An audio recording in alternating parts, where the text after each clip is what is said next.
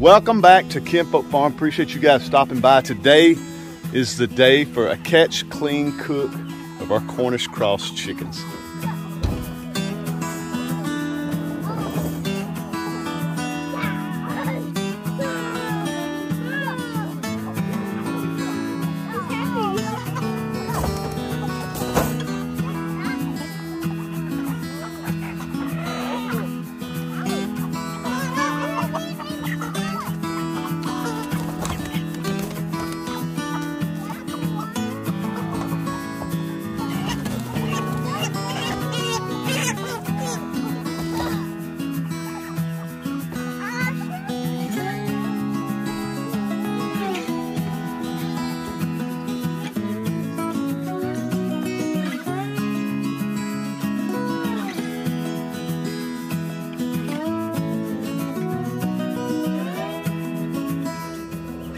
I think the thing I like most about processing day is it's a big family affair.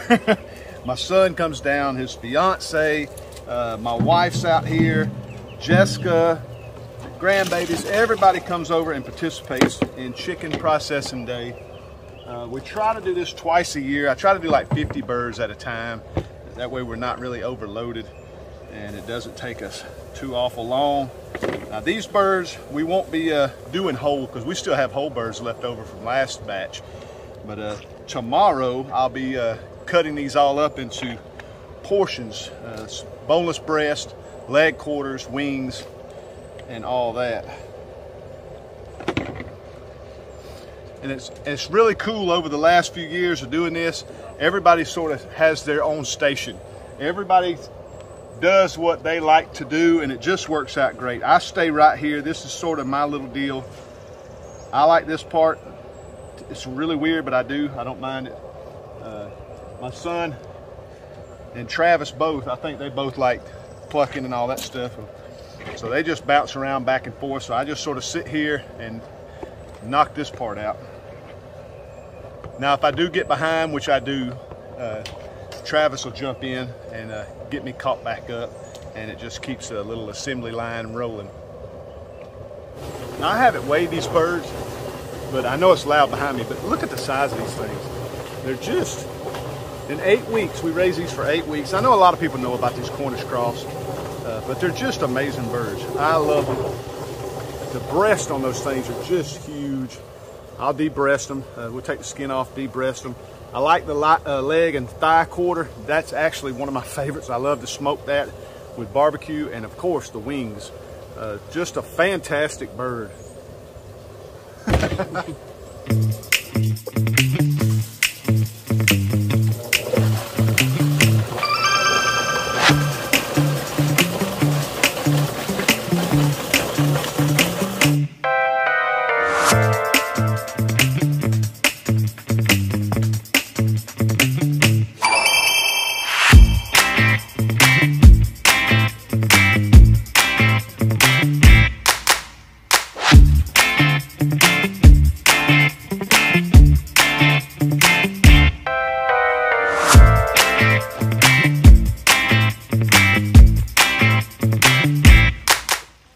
Now we're not going to shrink wrap these, we're just going to put the plastic on them and keep them from getting water all in the fridge, because we're just going to throw them in our downstairs refrigerator to sit overnight, and then tomorrow we'll cut them all up into individual pieces. Well, I know it's kind of dark down here. We're downstairs now, it's the next day. I wanted to show you guys all these chickens. Look at that.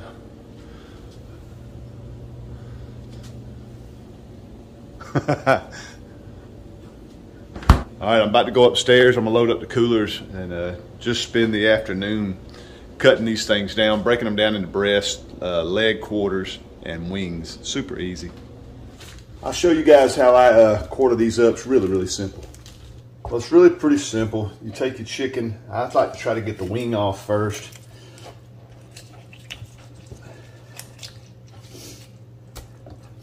Then I go for the second wing.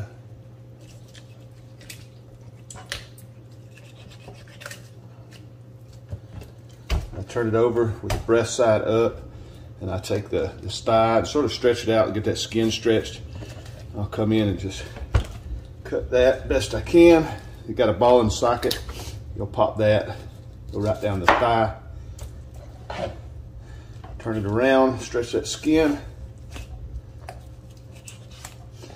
Pop that ball and socket out. Now I take the skin off. My wife likes the skin, I don't. And so I just try to, I like the skin off. There's a little breastplate right there. I follow right down that breastplate and separate the breast from the plate. Just sort of walk it all the way down. You'll get open, then there'll be another little piece right here. You just cut that off that. Have you a nice big breast. And do the same on the other side.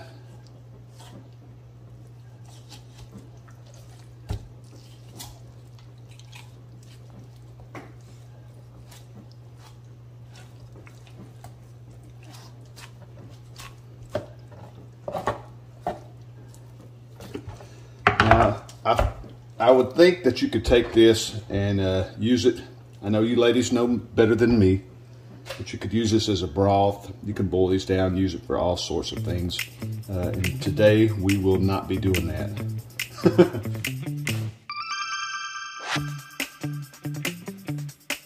Well, we got our chickens caught, cleaned, and now we're going to cook them. These things are going to be awesome. We love our Cornish cross chickens. The cleaning and all that was super easy. We got it down to a science now. And the cooking part is even easier. We cook ours a lot of different ways, of course. But what I'm cooking today is a chicken thigh leg quarter. Let me show you. These are the thigh leg quarters that came off a few birds. We got some family coming over, so we're cooking a bunch of them. This is super easy. Normally I cook with just a smidge of apple juice just to cover the bottom. I don't have any apple juice today. I forgot to get some, but I'm going to use a cranberry juice. I think that'll be real good too. I love cranberry juice. So I'm just going to use a little bit of cranberry juice. We're going to smother them in barbecue. We're going to put them on our smoker. All right, we're just going to use just a little, enough to really just cover the pan a little bit and keep some moisture in there. Once you move that around, it'll cover up the bottom real good. And then next is just a Sweet Baby Ray's. That's one of our favorite barbecue sauces. We'll just cover our chicken. We're running out.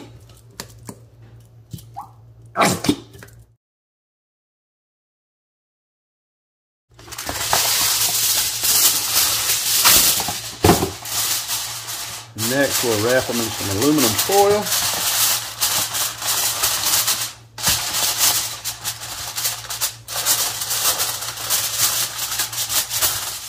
All right, that's it. You could cook this in the oven the exact same way, but it's just such a beautiful day. I got all this hickory wood. I love smoking all my meat. So we're just gonna put this on the smoker at about 270 to 300 for 4 to 5 hours, just depending on when I pull it off, and it's going to be fantastic. All right, well, it couldn't be no better. Between 270 and 300 is what our goal temp is on this side box smoker. Got it full of hickory. Not full, just one more. That's all we basically need. All our hickory stacked up ready and waiting. We'll cook about 4, maybe 5 hours, just depending. I got some other stuff going on that I'm running around the farm doing. So 4 hours, it's usually about done. 5 hours to guarantee it's going to be done. How about that? We're going to attempt to close this video out. I'm going to show you the chicken that come off the smoker. I'm sure it turned out really good. I haven't even opened it yet. But we have our little taste tester here with us. You ready to try some chicken? Yeah! Here comes the other ones. Let's open it up and see how it tastes. Oh, we got 3 taste testers. Ooh, hold on. That is hot. We may have to wait. We may have to wait and test that. I'm going to pour the juice off. I'll pour the juice off, but look at that. I mean, the bone would literally just fall out. It looks so good. Let's see how the other one turned out. Ooh, nice. Cooking in that juice. Y'all ready for some chicken? Yeah. We got some beans, coleslaw, biscuits. I'm really Somebody's yucky. home. I hope I don't say this yucky. I wanted to show you guys how tender this turns out. I mean, look at that. It flakes off like fish. It's really crazy. Just crazy. I love slow cooking anything. All right. All right, this is what we just picked off. We blew it real good.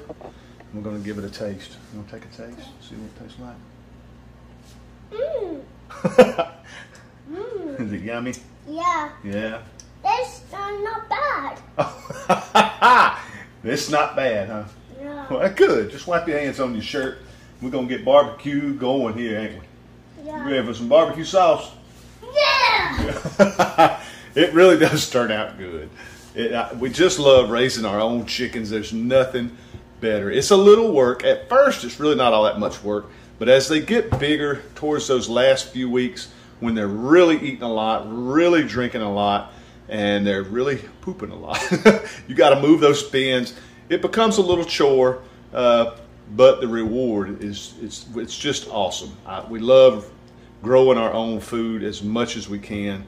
We're pretty much self-sufficient when it comes to our meat. We haven't bought meat in I don't know when. We're really slacking in the garden department, but the meat, it's always coming on. And it's good. You want some more? Yeah. That's the skin. You like the barbecue skin? Yeah. Oh, yummy. He likes the skin. Papa don't eat the skin. I give it to Kim. All right, well, there you go. You ready to make a plate? Love you guys to death. I really appreciate you checking out my video. Eat it, buddy. Yeah. Love you guys to death. We'll see you on the next video. Huh? Don't do that.